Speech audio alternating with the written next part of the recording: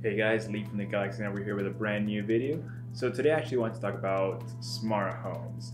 So the actual topic of this video is a rumor that actually came out that, if some of you have noticed, Amazon actually has dropped the price on the Amazon Echo by about $40 or $50. Now the actual reason for this is that Amazon actually says that the reason for the price drop was due to Mother's Day, which will make it a really nice gift. But other news media articles are actually reporting that there's actually a rumor spreading around that the actual reason for the price drop is that Amazon is actually planning on getting rid of the excess Amazon Echo stock to make space for what they're calling the new Amazon Echo Night. Now, the Amazon Echo Night is rumored to be an enhanced version of Alexa that actually has a built-in touchscreen, which will then allow, for example, if you were to do like a search inquiry or give the Amazon Echo any specific orders, that would actually show you the results on screen. For example, if you're purchasing something on Amazon, or if you're looking something up on Bing in this case.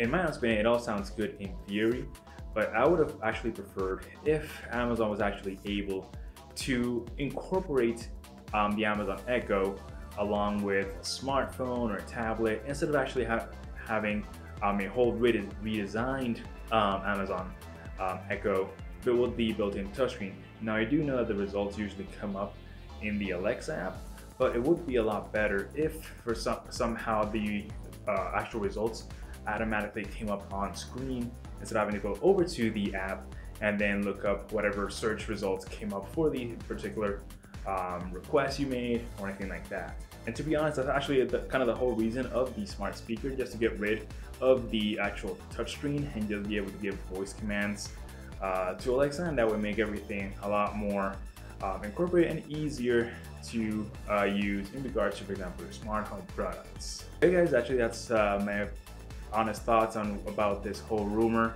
but actually I am looking forward to it just to see how it all works together.